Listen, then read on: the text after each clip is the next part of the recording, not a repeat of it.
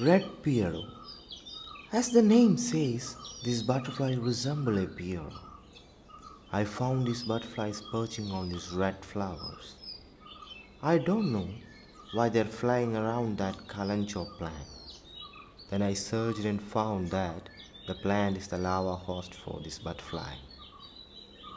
The red Pierrot on the red Kalanchoe is just amazing. Look at those color schemes. Underside of its wings have some black and white patterns, but the only difference is the black and orange red thick border. Its opposite patterns are totally different. It's a combination of plain colors, black and orange red. I got this picture while they are basking. Basking means they open their wings in sunlight to warm up. I can also find these butterflies near two large water bodies. The red Pierrot, commonly found in India and other South Asian countries. I am including some pictures of red Pierrot here.